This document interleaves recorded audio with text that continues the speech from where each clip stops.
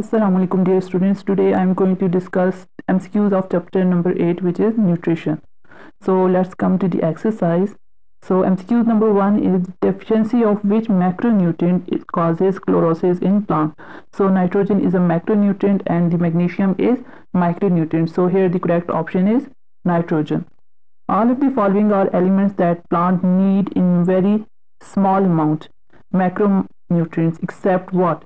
So here the hydrogen is macronutrient and the all others are micronutrients. Which substance is used by plant to make proteins? So here the nitrates are used by plant to make proteins. What happens when food reaches to the stomach? So the juices mix with the food and the stomach muscle squeezes. So here the correct option is C. Which of the following does not manufacture digestive juices? So esophagus doesn't contribute in the manufacturing of digestive juices. So the next MCQ is what is absorbed from the material when it is in large intestine? So large intestine, there is the absorption of water, vitamins and salts. So here the correct option is all of these.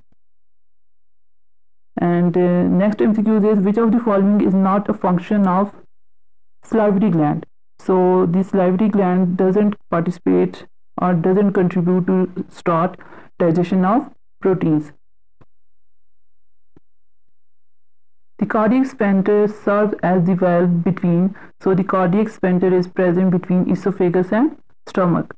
The function of liver is to metabolize carbohydrates, lipids and proteins, break mature red blood cells, detoxify the chemicals. So here all options are correct.